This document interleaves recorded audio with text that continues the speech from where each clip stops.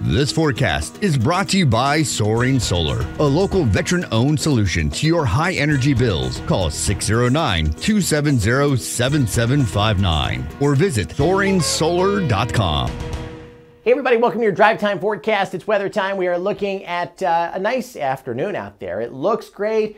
It doesn't feel as good as yesterday, clearly, as we are 30 degrees colder, but it is what it is. We will take it. We've got a wave of low pressure that's going to be moving through tomorrow.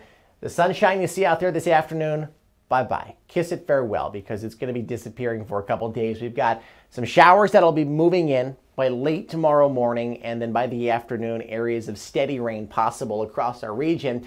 The temperature swings continue as we are in a very inconsistent pattern. We are up and back and all over the place. As evidenced, we were near 80 yesterday, 40s today, middle 40s tomorrow. I don't see any surge of warmth again over the next 5 days at least, and we are watching Friday and Saturday for another storm system coming our way. And there's still more cold air bottled up over Canada that is going to try to push down to the south. So if you're looking for a sustainable weather pattern like we saw over the past couple of days, you got a while to wait. Sunshine continues. We have that system passing by down to the south.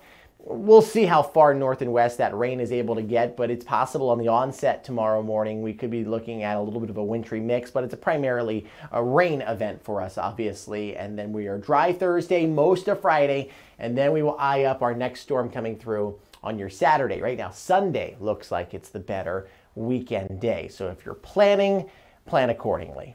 Plans outdoors, that is. 48 right now in Marlton and Hamilton and Mays Landing, 46 in Media, 46 in Asbury Park, 48 in Tuckerton, as well as Atlantic City, 49 in the courthouse, and 48 in Vineland right now. Going into tonight, about 36 to 39, mainly clear skies, well below normal.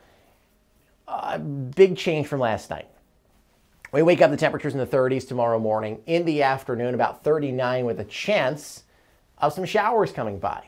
I think by late morning, we've got rain overspreading the area, and then for the evening, right back down to around 40 degrees. This takes us to our 7-day forecast. 50 on Thursday, 57 on Friday, and then look at this. Sunday, your nicer weekend day, but colder, turning windy, only in the lower 40s. Have yourself a great afternoon, everybody.